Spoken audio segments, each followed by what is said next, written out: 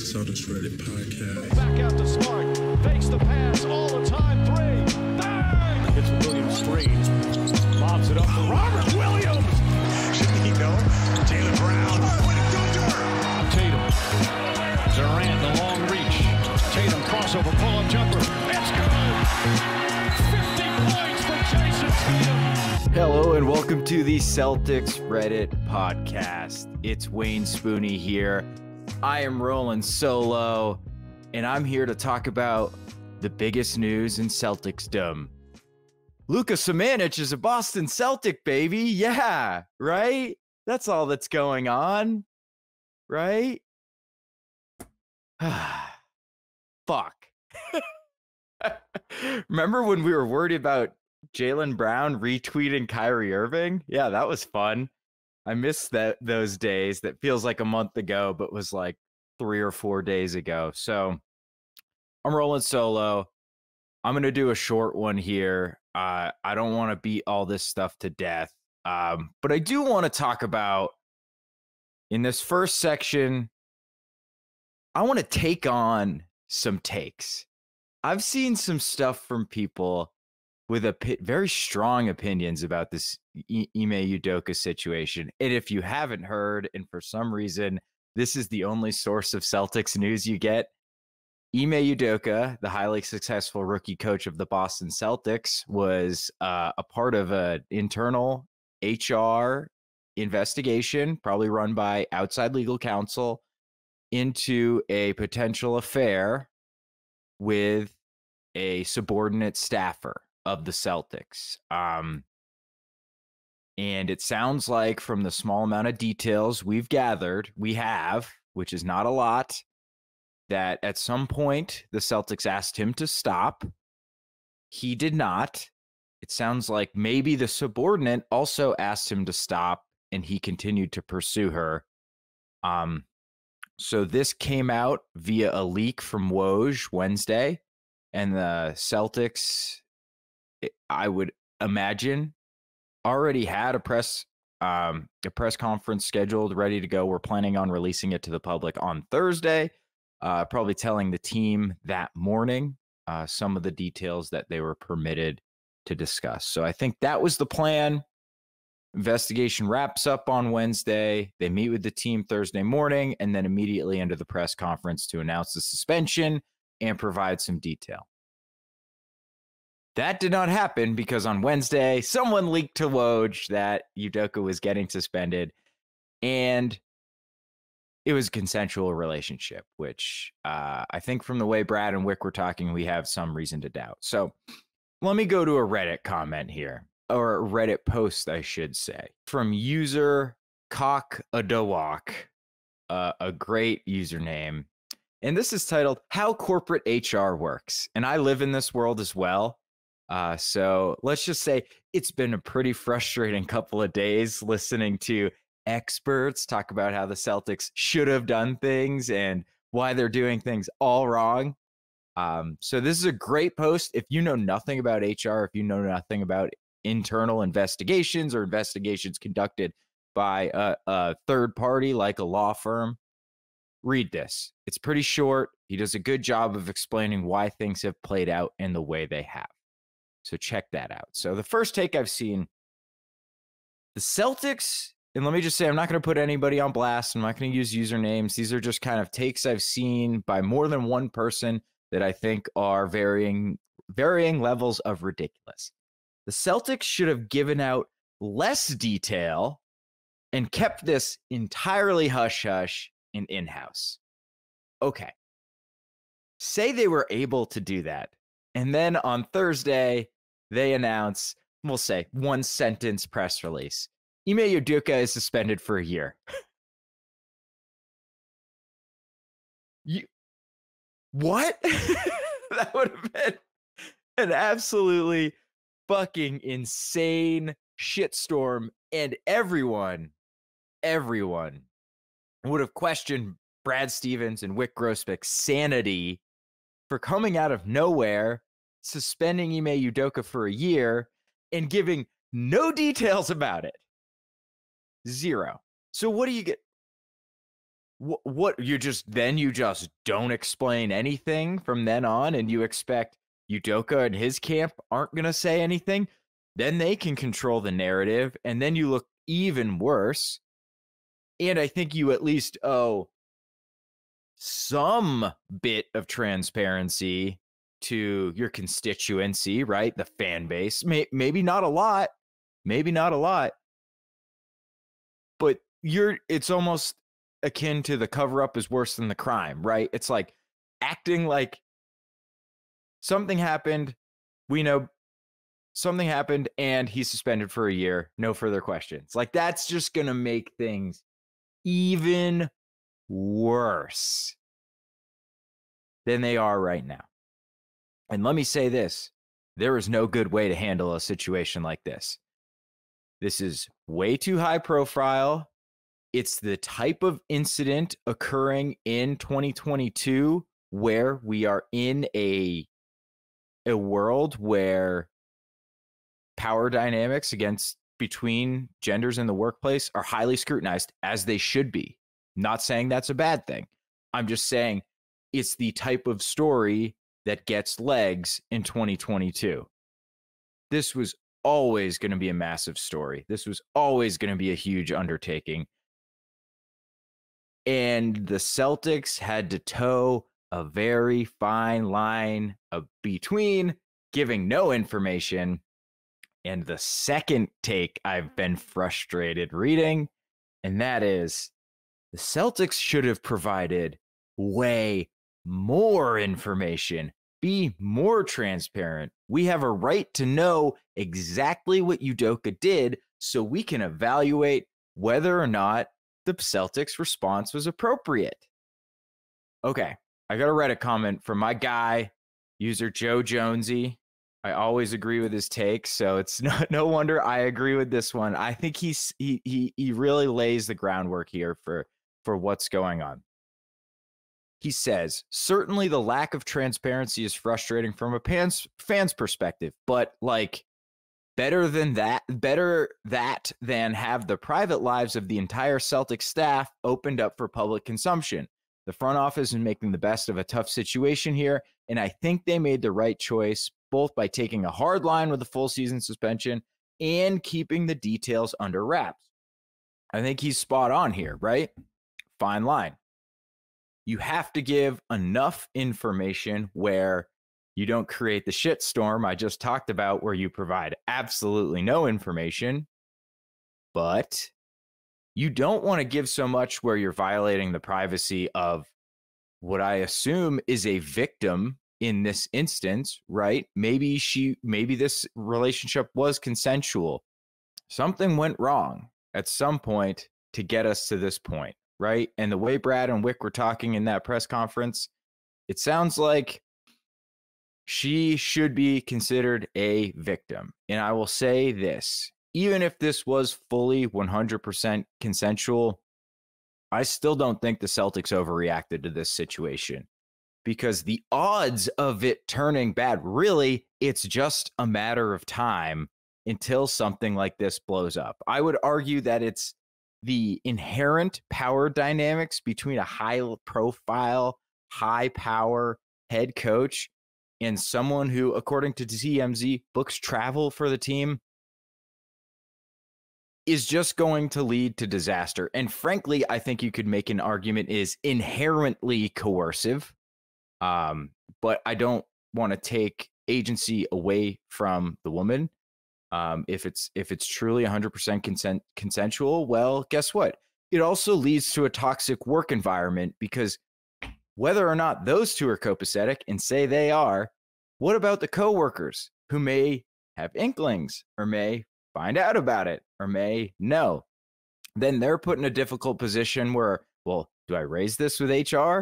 Do I raise this with my boss? What if this person, what if the woman that Ime was engaging in a relationship with gets promoted? Man, if I was a coworker and I knew my coworker was banging the boss and they got promoted, I'd probably think that had something to do with it. That is not a culture that you want to foster, especially in a high-profile basketball team, right? where the media is just waiting to find a story to run with it. So even if this was fully consensual, especially if they asked him what they say is true and they asked him to stop in June and he did not, I think a year suspension is absolutely, totally fine. I think it's completely reasonable. Which brings me to my next take that I want to talk about. The 1-year suspension was too harsh. So the players, I thought media day was today. So you kind of got the inkling. The players, one, they don't really know what's going on, which, look, again, I think makes sense, right? You do not want uninvolved parties to know about a confidential investigation, right? Kind of makes it not confidential anymore if a bunch of people are told about it when they don't have a role in what actually happened, right? So there's value in protecting the organization, not putting these players in a difficult situation. Like, hey, look, if Tatum knew everything, if Jaylen Brown knew everything and they go to media day, do you really want to put these guys in a position where they either have to lie to the media or they have to draw very fine lines about what's appropriate to share and what's not? Hell no. They don't want to be in that position either. So telling them the bare minimum, telling them what the public is told, make sure they are never put in that position. It's the best way to go about it. I mean, truly. And you protect the confidentiality of the victim and what may have happened to her, which is priority number one. Anyway, so the 1-year suspension, too harsh. Players, I thought, came off like, we still support Ime as a person. I get it. They weren't privy to this, right? They probably heard consensual on that first leak, probably haven't done a ton of the digging in. They're asked to take Brad at his word. This is all sort of theoretical for them. What's not theoretical is they just spent a year in the trenches with this dude who got him over the Eastern Conference hump and was lauded as an excellent coach. So they have all that experience. I am not surprised a meeting with Brad Stevens totally undermined all that, right? Especially when they're mum on the details. Again, as they should be. I'm just saying, I don't think it's super surprising how the players responded, right? Their relationship with Ime is much more real and tangible to them than Brad saying he did some bad stuff, but we can't tell you what it is. So I also think Marcus said it. I think the Celtics handled this as best they could or great. I can't remember the exact quote. I probably should have grabbed that and thrown it up on the screen, but I didn't. Sorry. So was the 1-year suspension too harsh? Again, I just went through why I don't think the 1-year suspension was too hard. I kind of jumped ahead of myself here, but that's okay. It's just, I'm just out here. I'm spitballing, baby. Again, you get into a relationship like this, it creates a toxic, horrible work environment for everyone, even if it's consensual. And then if it's not consensual, I think 1-year suspension is probably not harsh enough. He should probably be fired, maybe banned, maybe kicked over to, I don't know, some other country where Australia, right? That's where the Brits used to send their prisoners. Yeah, you getting them, Ben? You boys are getting them. No. So what are you gonna do? Suspend him for half a year when he completely disregarded an order, right, to stop the relationship? And then it sounds like things got weird, inappropriate. I think a year is probably, I think he is going to be fired, frankly. They're just trying to figure out either if they can get into a settlement agreement with him in some way so they don't have to pay him the full amount of his contract, or the attorneys they hired, probably in cooperation with Mike Sarin, who's the general counsel of the Celtics, right, the in-house attorney, probably doing a legal analysis to determine whether or not they have sufficient grounds to terminate for cause. So I've not seen Udoka's contract. Obviously, He's a contracted employee, so they can't. He's not an at-will employee, so you can't just fire him, right? Can't just fire him. You need some sort of cause. In employment agreements I've seen, generally it's vaguish terms like gross misconduct, things like that. What does that mean? Okay, well, here's some case law, but you're never going to find case law that's exactly on point. So it's a difficult situation. That's a very difficult decision to make. So I think the year suspension is a smart interim measure while they figure out whether they have grounds to terminate. So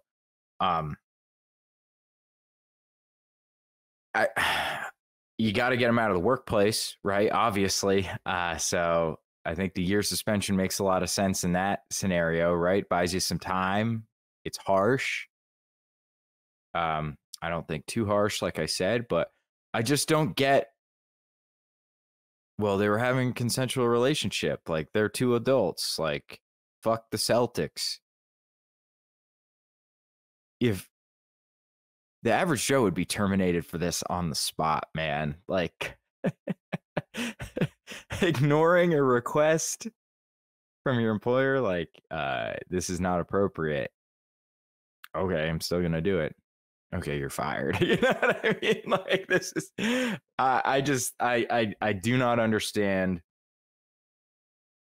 Here's, I guess what I'll say. What I'm trying to get at is, I think all of these takes, all this criticism directed at the Celtics is, I don't want to say a coping mechanism, but it's a way, the way we try to like conceptualize and trying to make some sense of what's going on. We sort of try to assign blame to different percentages of different parties involved, right?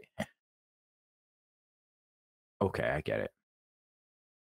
Here's how we should assign blame in this situation. 100% to Ime Udoka. This undermines everything we heard about this guy last year. It undermines it all for me. I mean, it really does. All this like leader, this is not what a leader does. This is not like someone who is a player's coach. You clearly weren't putting your players first because you were jeopardizing your relationship with them, your trust with the organization, your trust with the fans, your trust with the employees. You put your self-interest, you put feeling good above everything. Most importantly, he put it above his actual relationship with his actual fiance, whom he has an actual kid with. I mean, 100% of the blame should go to Ime Udoka. We shouldn't be thinking, did the Celtics do this right? What are the players? Like, no. This is Udoka's fault, period. I think the Celtics handled it about as good as you can, considering the circumstances. They have more information than we do. I think they did an excellent job here, right? Like, keep it. The Celtics should have kept it more quiet. Apparently, this has been going on for 3 months. Like, it's a friggin' miracle. We're just hearing about it now. So they kept it quiet until they were ready to, the investigation concluded and they were ready to make a decision. And then Udoka beat him to it, right? He Michael Scotted it. He's controlling the narrative, right? He beat the Celtics to the narrative. And you could see people have latched on to the consensual relationship piece. And I guarantee you, if the Celtics were first, that wouldn't even have been a part of it. We wouldn't even be discussing consensual relationship. This entire discussion would be differently because we would have set the table with it was consensual and then it became not, which is what seemingly the Celtics party line is like. And that's got a whole different context to people, whole different context. So again, I want to turn to a Reddit comment by Jadamian Steinblent. Fuck Ime Udoka for putting the players in this position where now they have to answer a million questions about his behavior instead of focusing on basketball. And it's the first part of that I find such sage. The first 3 words. Fuck Ime Udoka. This is on him. I don't necessarily feel too bad for the players, but I mean, I don't know how they couldn't feel betrayed in some capacity. but they're probably the least damaged out of this compared to his fiance. Maybe other employees who have been put in ridiculous situations. You never know. Like, you just don't know. So, and just the team in general. Like, what an absolute ridiculous act by Udoka. And again, it undermines everything about the man for me. Which brings me to what I want to talk about really quick. And that is our new head coach, Joe Mazzulla. I knew it was going to happen. The second I saw Brad was going to appoint Joe as the interim head coach, I knew exactly what was going to happen. So Joe and I share an alma mater. That would be West Virginia University. Joe is on maybe the most beloved modern West Virginia basketball team of all time. And that is the 2009-2010 Final Four team. Joe was a starting point guard on that went to the Final Four, which is a friggin', let's just say WVU doesn't make a lot of Final Fours. We're pretty good. We're at the round of 32, round of 16, a few Elite Eights in the last 10 years, but just the one, well, not just the one, but that Final Four was really special, led by Deshaun Butler. So I actually just want to show a really, that run had a tragic event in it. And I don't know if you've seen the clip, but Butler, the star player, I think he still got drafted like 16th overall by the Heat, but he injured himself in the tournament.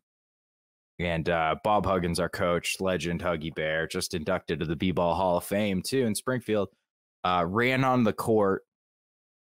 And it was just a ridiculously great moment. So I'm going to play this here real quick for you, if I can figure it out.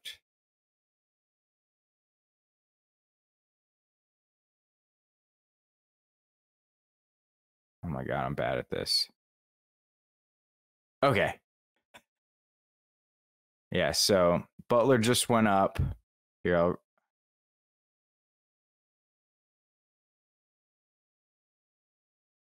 so yeah, his knee buckles.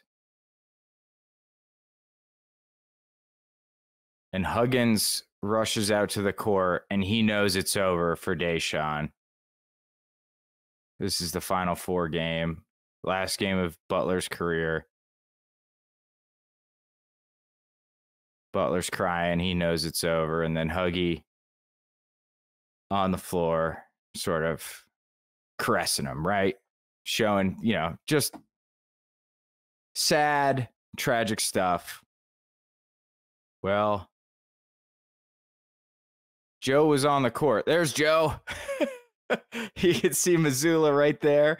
He was on the court for that. He was kind of one of the breakout stars of that Final Four run for WVU. He had pretty it was a great defensive player, and then sort of a steady hand at point guard, like 8 points, 4 assists a game. Nothing too crazy, but so I know a lot about Joe Mazzulla, I guess is what I'm getting at. And I knew his history and his background well before this all hit the fan.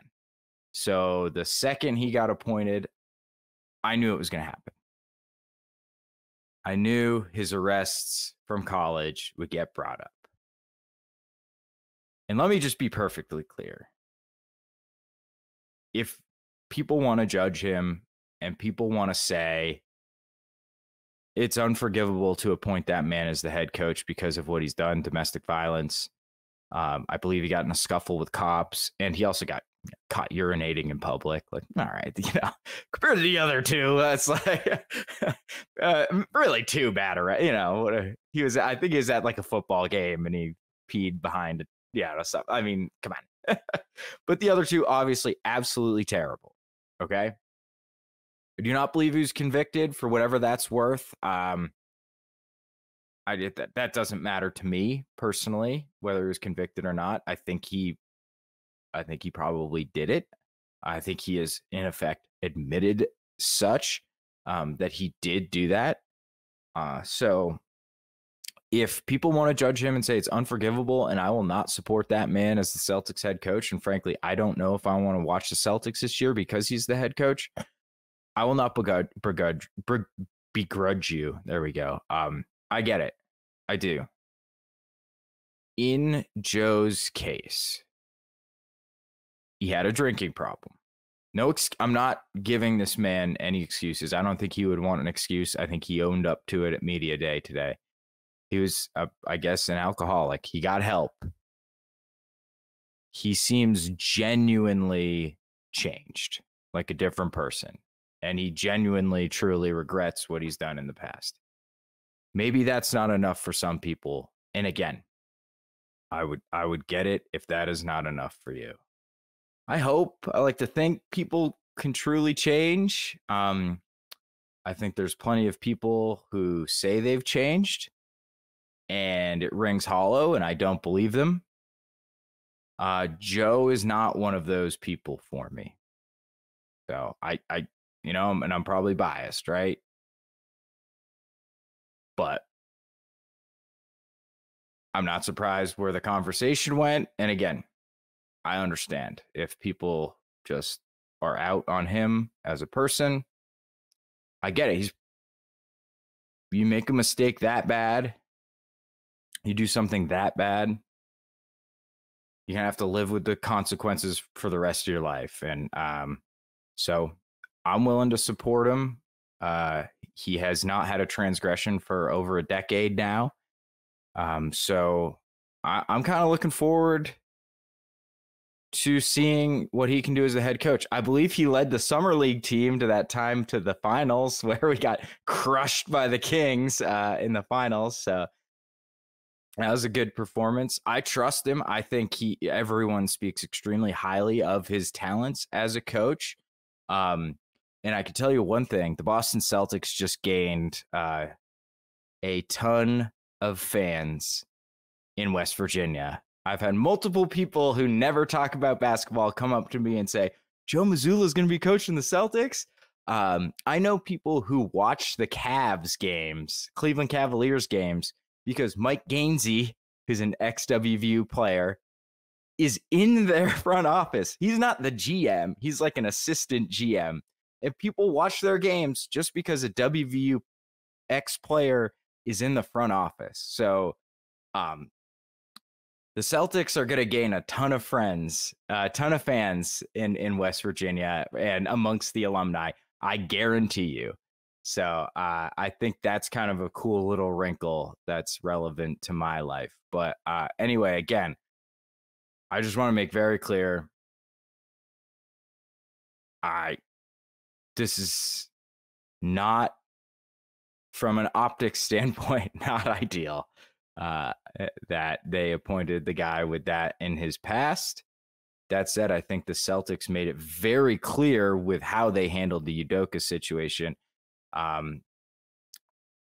where they stand on treatment of women in the workplace. And I think if they had any inkling Joe Mazzulla was the same person he was 12 years ago, he would not have been employed for the last 3-4 years with the Celtics. So Joe is also the ping pong paddle guy with Romeo Langford. So, another feather in his cap. So anyway, that's my take on Joe. I think if he has even an inkling, even a whisper of any wrongdoing, I will be out on him immediately. So, it's like kind of the fool me once, but I think he's done enough to at least that I'm willing to at least give him a chance. Anyway, okay. So very quickly, couple things from media day. Let's get some fun stuff. Grant said his agent's working out an extension. I would just like to remind our listeners that Chris Forsberg and I have a bet. One of us has to eat a Vegemite sandwich on a live stream. If the other one is closer to Grant's extension, I'm at 4 for 60. He is at 4 for 56. And can I just say the Dunked On guys did mock rookie extensions, and they had Grant getting $18 million a year, and they called me crazy for $15 million. You called me crazy for $15 million, but no, those guys, they do this for a living. They are saying 18. So it will be interesting to see if Grant does get the extension. And frankly, I'm willing to volunteer as tribute for Forsberg and eat the Vegemite sandwich for him if it means he'll just come on the pod again. I thought I really liked some of Malcolm Brogdon's comments about how he picked the Celtics. That really, that gets the juices flowing on media day, man. I'm ready to watch these guys play.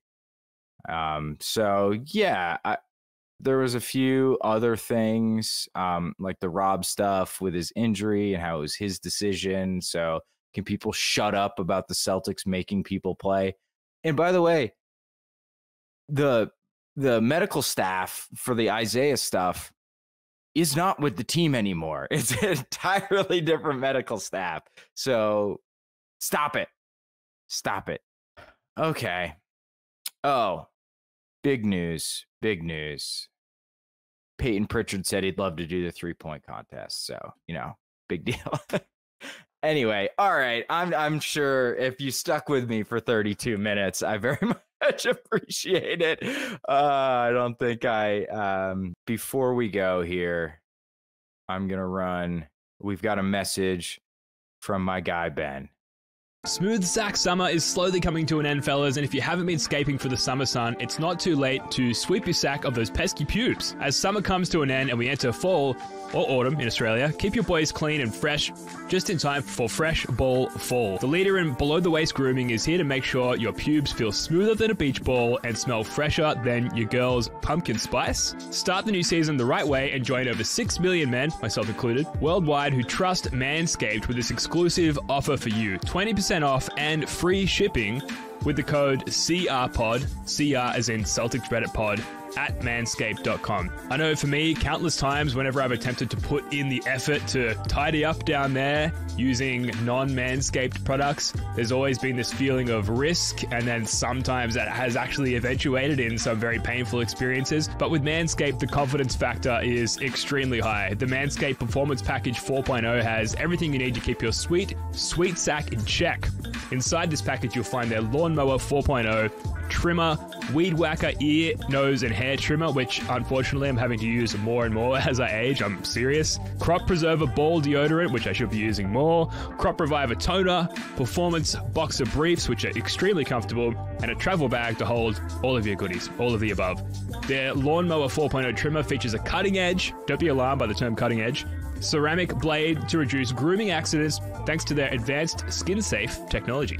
The Lawnmower 4.0 has a 7,000 RPM motor, a new multi-function on-off switch that can engage a travel lock and gives you the ability to turn the 4000K LED spotlight on and off when needed for a more precise shave. Also, did I mention the trimmer is waterproof as well? So whether you're hopping in the shower or hitting up the lake, this razor will devour even the strongest pubes. Now that your sack is smooth, lather up with Manscaped's liquid formulations to get that fresh ball fall freshness. The Crop Preserver ball deodorant to stay cool in the heat. Their soothing aloe vera formula is the best in the business for below-the-waist freshness, and the clear drying formula keeps your sack looking and smelling good. Manscaped even threw in 2 free gifts to their Performance Package 4.0, the Manscaped Boxes and the Shed Travel Bag that'll bring your comfort to another level at home and on the go. Keep yourself groomed from head to toe with their Shears 2.0, a luxury nail grooming kit. This kit includes stainless steel nail cutters, tweezers, and grooming scissors. With the Performance Package, your balls will be ready to impress, but make sure you cover the rest with the Shears 2.0. So get 20% off and free shipping with the code CRPOD, as in Celtics Reddit Pod, at manscaped.com. That's 20% off your entire order, plus free shipping anywhere in the world with the code CRPOD at manscaped.com. Keep things smooth and fresh as we say sayonara to smooth ball summer and enter fresh ball fall. Thank you, Ben. Enter Fresh Ball Fall, please, everyone. I'm there, baby. Real quick, Jay Crowder, he's available. Don't see it happening. The only way it makes sense is if we can trade Gallo's contract. And that's not tradable until December 15th. And unfortunately, does not look like that situation's going to take that long to work itself out. I think Jay will probably be in pretty high demand. I hope he does not go to Miami because they desperately need him. And he would really help them out a lot. Very important piece for the playoffs. So yeah, the only other way you can trade for Crowder is if you want to give up an actual God's honest contributor to this team. And I'm not sure Jay's an upgrade on Grant Williams, frankly, at this point. And I wouldn't want to trade Derek White for him. I think Derek White's part of what makes this defense special.